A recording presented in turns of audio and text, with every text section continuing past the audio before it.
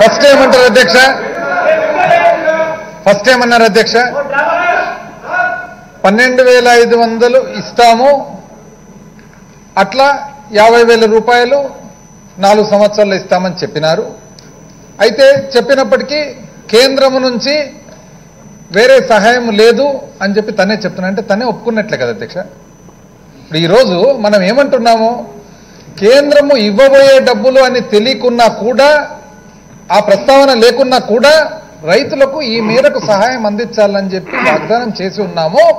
అంతకంటే కూడా ఎక్కువ సహాయం 12,500 కాకుండా 13,500 రూపాయలు, అది కూడా 4 సంవత్సరాలు కాకుండా 5 సంవత్సరాలు 67,500 రూపాయలు ఇస్తున్నామని చెప్పి చెప్తూ ఉన్నాము. ప్రతిసారి అట్లే చేస్తారు అధ్యక్ష. ఈజ్ ఇట్ 222222 అని అడుగుతాము, రాంగ్ నంబర్ అని అంటారు. మళ్ళీ ఏమి నంబర్ అంటే 32222 అంటారు అధ్యక్ష. ప్రతిసారి అధ్యక్ష ఇది ఇట్లా అవుతుంది. ఇప్పుడు వాళ్ళు ఏం చేస్తున్నారు అనేది కూడా చూద్దాం అధ్యక్ష. రుణమాఫీ చాలా గొప్పగా చేసినామని చెప్పి చెప్తున్నారు అధ్యక్ష. రుణమాఫీకి ఎంత అధ్యక్ష కేటాయించిండేది? అసలు ఎంత ఆశ్చర్యం అంటే అంత కన్విక్షన్తో ఇంకా చెప్పగలుగుతున్నారంటే కూడా నాకైతే చాలా ఆశ్చర్యంగా ఉంది. ఈ రోజు నేను చెప్పాలి అధ్యక్ష, హ్యాట్స్ ఆఫ్ అని. ఎందుకంటే అంత కన్విక్షన్లు, అంటే లేని దాన్ని ఉన్నట్లు సృష్టించి అంత చెప్తున్నా అంటే నాకు నిజంగా ఆశ్చర్యంగా ఉంది అధ్యక్ష. అసలు ఎట్లుంది అధ్యక్ష? అసలు చూడగలిగితే అసలు ఇప్పుడు ఏమని అసలు చూపిద్దాం. అసలు ఎంత బాగా అధ్యక్ష బాబు వచ్చేస్తున్నాడు. అసలు బీరువా లోపలికి బంగారం వచ్చేస్తుంది. చూద్దాం అధ్యక్ష ఒకసారి. బ్యాంకు నుంచి బంగారం వచ్చేస్తుంది, ఒకసారి చూద్దాం అధ్యక్ష.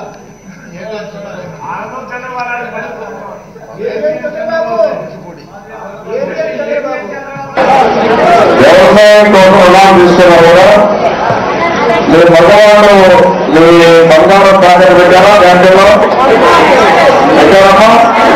ఎంతమంది పెట్టారు? చైర్మన్ పెట్టారు బ్యాంకులో తాకట్టు పెట్టిన బంగారం లేదు.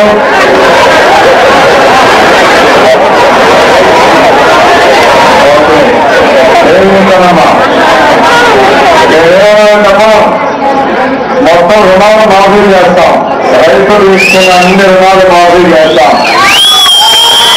అదే రెండోది, మా ఆడపిల్లలు తీసుకున్న బంగారం మొదటి రుణాలు మాఫీ చేయడం జరుగుతుంది.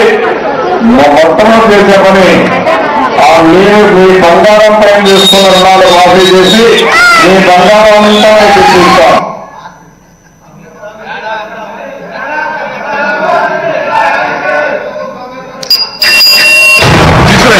మొత్తం తీసుకురండి, ఒక్కడు కూడా మిగలడానికి లేదండి. కొంచెం గడిగివ్వండి అయ్యా.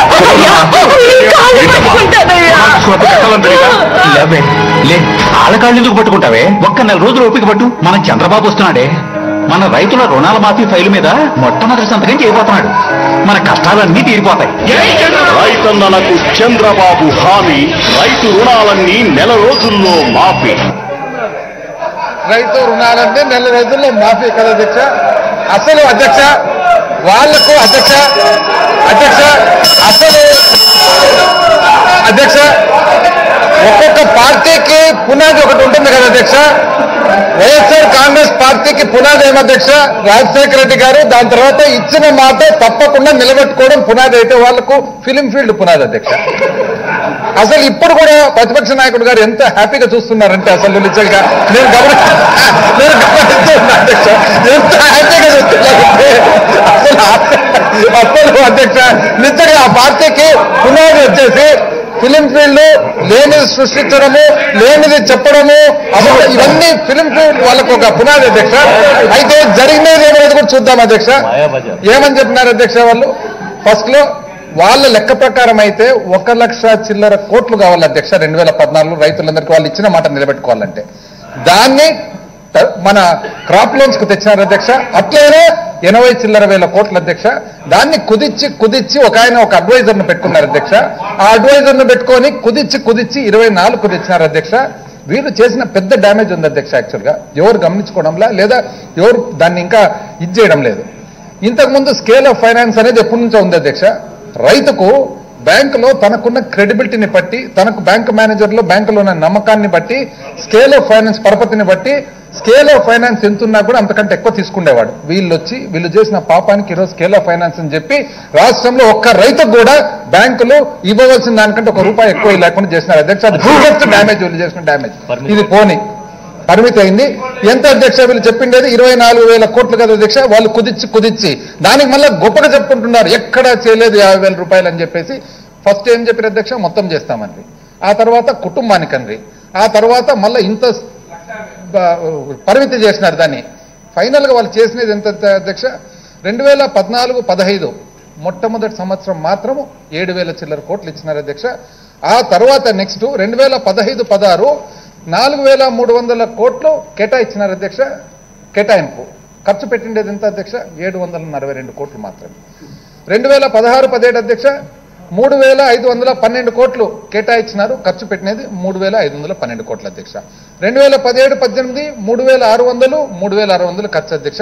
2018-19 వస్తే 4,100 కోటి కేటాయిస్తే 356 కోట్లు మాత్రమే ఖర్చు పెట్టి మొత్తం టోటల్ గా ఓన్లీ 15 అంటే వాళ్ళ కేటాయింపు కూడా 24 లేదు.